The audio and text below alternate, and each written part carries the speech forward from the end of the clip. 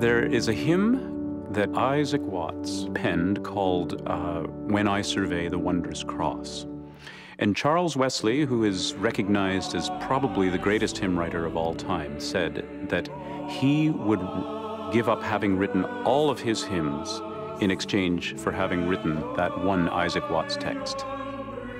What makes it so special? I think it's a very gripping imagery that is of the sacrifice of Jesus. Surveying the wondrous cross is the limp and crucified form of Christ, and it's the symbol of that sacrifice. And the language is very beautiful and pictorial.